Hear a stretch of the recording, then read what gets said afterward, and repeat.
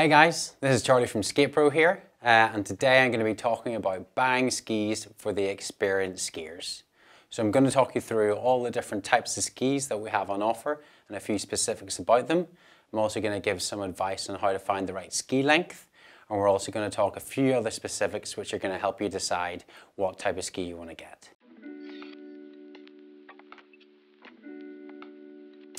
So, as an experienced skier, your options are wide open in terms of the type of ski you're going to talk about.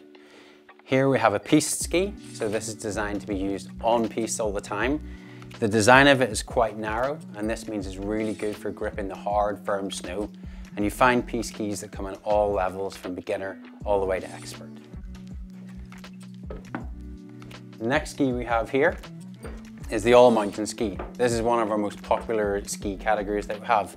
The design is generally a little bit wider than the piste skis, so this means it's also going to perform really well on piste, but it can handle some off-piste conditions and some bumpy or softer snow. Next up is the park ski, or the twin tip ski. So one of the main characteristics of this is that we have the twin tips which come up at either end, and this allows the skier to ski backwards, or if they're approaching jumps in a backwards way, or they want to land backwards. In park skiing, it involves doing jumps, performing tricks, or doing some grinds on rails and boxes. Now we're into the freeride ski. So you notice this is one of the most widest skis in the wide ski category. This is because they're designed for off-piste, so where there's a lot of fresh, deeper snow, this wider ski is going to stay on top of it and that'll be much better at flotation. Now here we have a backcountry ski. So these skis are used for off-piste adventures. They're generally quite lightweight in design, and that's because when the skier is going out, they're also walking up the hill and skiing down the side with these, so they need to be super light.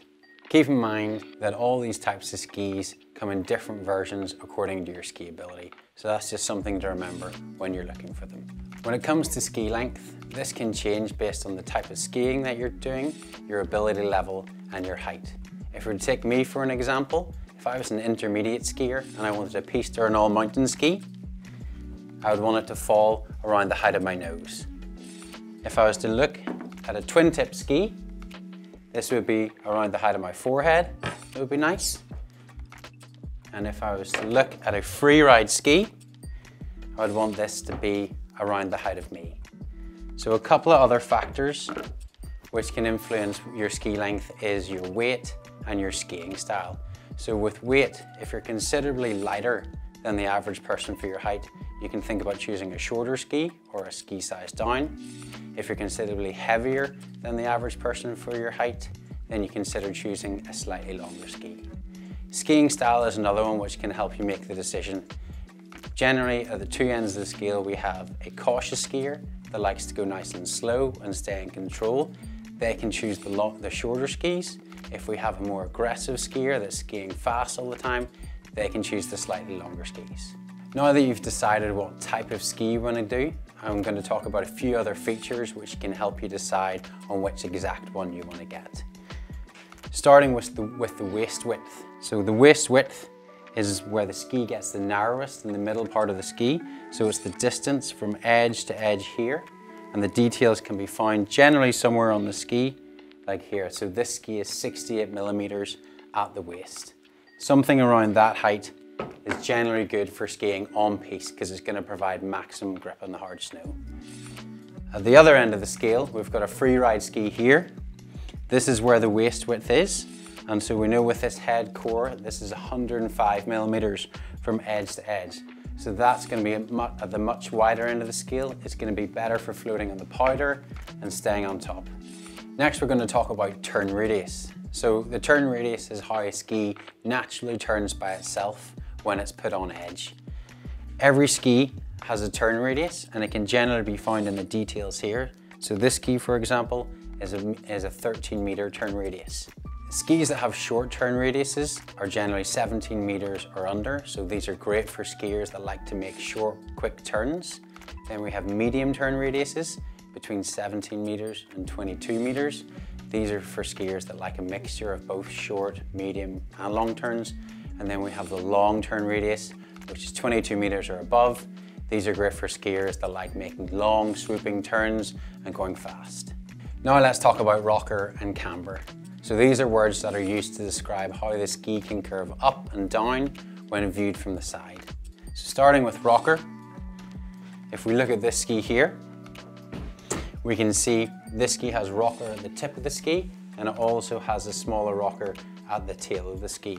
So rocker is something in skis which help them stay floating in powder snow. They also make turning, going into turns and coming out of turns nice and easy, and they're also really good at absorbing the bumpier terrain that they're skiing on. Now if we look at a ski that has some more of a camber. So a camber, if we look at it from here, is the bend in the ski that goes like this. So a ski that has camber is specifically designed to be ridden on piste mainly because it's really good at gripping the snow and giving you much more edge grip. As well as camber and rocker, there's lots of other variations of this. So for freeride skis, they can traditionally have some tip and tail rocker. They can also have full rocker.